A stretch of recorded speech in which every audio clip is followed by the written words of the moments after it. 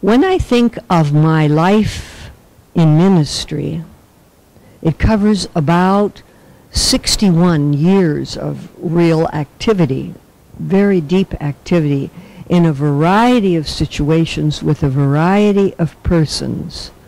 When I pray about that and reflect on myself in ministry, I realize there is not a favorite ministry. Each one for me was a gift of God and a gift of the presence of God in my life.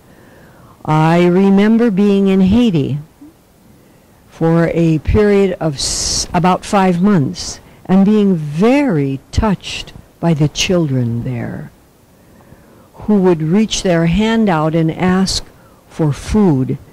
And when we were trained for that particular presence in Haiti, we were advised to look at the children, to take their hand, and to respond to them as real persons.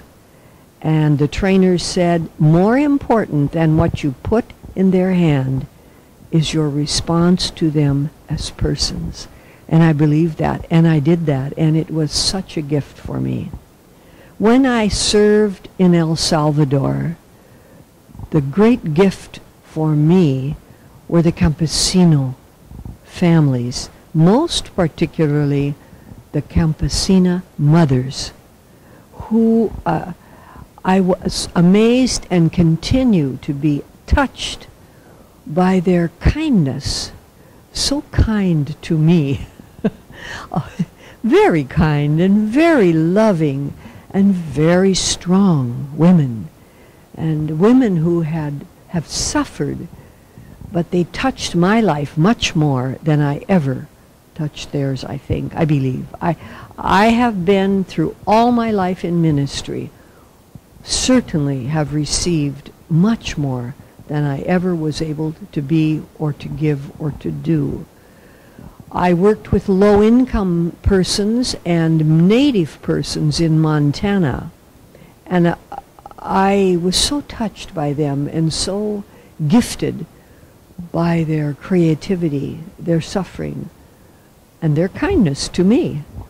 So I spent 10 years here in Montreal in leadership, and my memory is of how kind everyone was to me and patient and how much I learned from everyone. So my favorite part of ministry is what I received from so many people in so many ways. I taught school for 15 years, and the students from the first grade, I taught in grade school, first grade, through junior high school. I taught in high school in the 1960s, which was a real challenge, and I was at the university level also. And in each of those ministry situations, very different, I learned so much from the students. I learned so much from the other faculty members.